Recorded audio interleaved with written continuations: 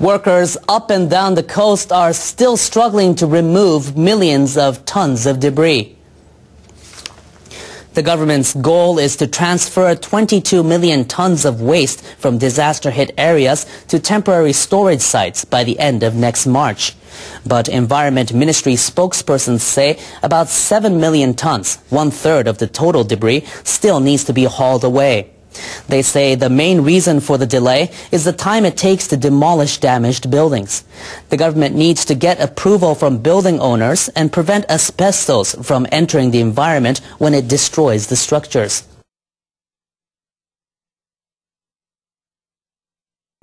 The ministry plans to build incinerators to burn the debris that has been collected. Spokespersons say it is difficult to prepare the land where these facilities could be built. The March 11th earthquake and tsunami continues to harm businesses in the affected areas in northeastern Japan. The fishery catch through October in the worst-hit regions was down 70% from the same period last year. A government survey compiled information from the 7 months between April and October. The 3 prefectures of Iwate, Miyagi, and Fukushima are close to one of the world's largest fishing grounds in the Pacific Ocean. But fishing ports in these prefectures were badly damaged by the earthquake and tsunami. The total catch landed by 8 major ports during the surveyed period was a little over 64,000 tons.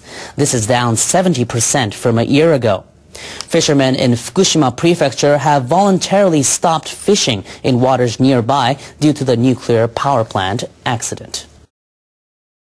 Hey guys, welcome to Radiation Test. And a friend of mine on YouTube shared a video with me that was pretty disturbing. So what I did was I contacted the gentleman in Japan that made this video, and I asked for his permission to make a video to look at what he had found. And he gave me the okay. He has a dosimeter, which is basically like a Geiger counter, except it records a dose over time and records it in there, so you accumulated dose over time. He takes this Geiger counter, or his dosimeter, and moves it over to a fish that he bought at the local supermarket. And watch what happens. This is a fish that's being sold to men, women, and children. And it's pretty much a radioactive waste, guys. The Japanese government is not doing an adequate job in protecting their people at all. And the Japanese government is pretty much doing all they can to have business as usual go on. And over on my blog, there's a link to a friend of mine, William Milbury. He's living in Japan right now, and he done a video on food safety in Japan. And he was looking at how the Japanese government is dealing with this situation.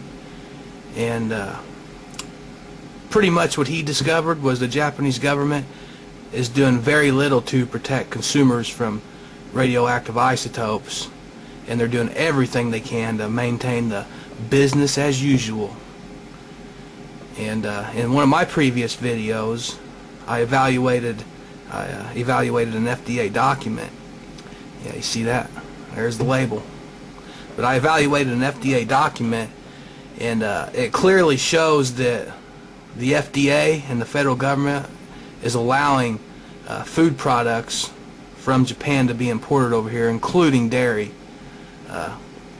And also over on my blog, there's a link to an interview with Marco Kaltofen. And in that interview, Marco Kaltofen clearly states that the FDA is doing very little to find radioactive contamination in food. I just wanted to point out, if there was any doubt whether or not Geiger counters and dosimeters can detect radioactive contamination in food, well, 148 production clearly demonstrated that you can indeed detect high levels of contamination in our food. Thanks for tuning in to Radiation Test. And we're going to be doing all we can to find this type of product on the market. Charlie? Yeah? What's that? Art. You see, guys with good taste dig this stuff. How come? Who knows? I think all that good taste confuses them. Now, wait till Starkist sees this. But Charlie, Starkist don't want tuners with good taste. Starkist wants tuners that taste good. Here they are. Sorry, Charlie. Only good-tasting tuna get to be Starkist. Good-tasting 100% prime fillet. Boy, this is good tasting tuna. Get Starkist tuna. Note the name. Starkist.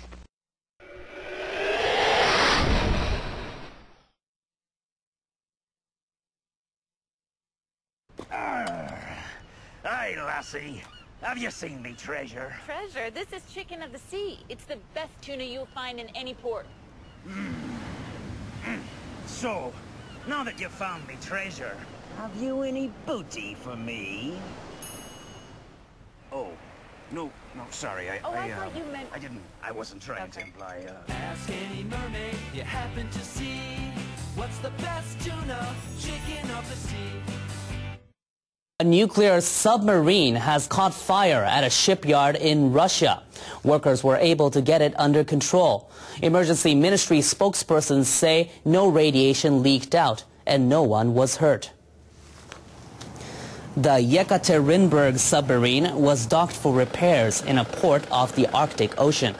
Investigators believe wooden scaffolding caught fire, sending smoke plumes into the air. The flames engulfed the submarine's outer hull. Workers fought for more than 7 hours to put them out. Ministry spokespersons say the vessel was not armed and its reactor was shut down. The submarine has been docked in Murmansk since early December for regular maintenance. It test-fired ballistic missiles in April and July.